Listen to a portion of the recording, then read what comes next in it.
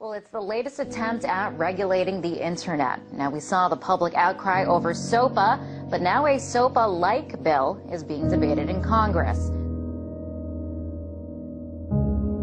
Greetings, citizens of the United States. We are anonymous. Thursday, April 26th, the United States House, in a rushed vote, passed the H.R. 3523, also known as CISPA. Dubbed the Cyber Intelligence Sharing and Protection Act, it allows the United States to collect information about users of the Internet. It allows the United States to monitor all activity on the net and can be used to monitor any individual's Internet usage. This monitoring is called Deep Packet Inspection. It looks through everything that is going in and out of your computer, which is a blatant violation of our rights to privacy.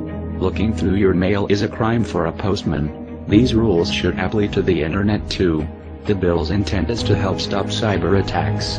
However, the vague wording of the bill could allow the government to use this new power to go behind privacy protection and monitor, censor, and cut off online communication. President Obama has already stated that he will veto the bill, but this is also what was said about NDAA. Together, we can stop this act.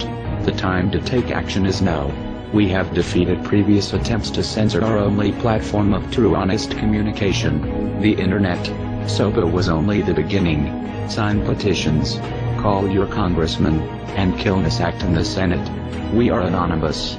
We are legion. We do not forgive. We do not forget. CISPA. Expect us.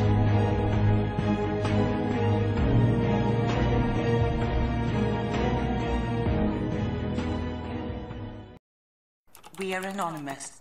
We are legion. We do not forgive. We do not forget. Expect us.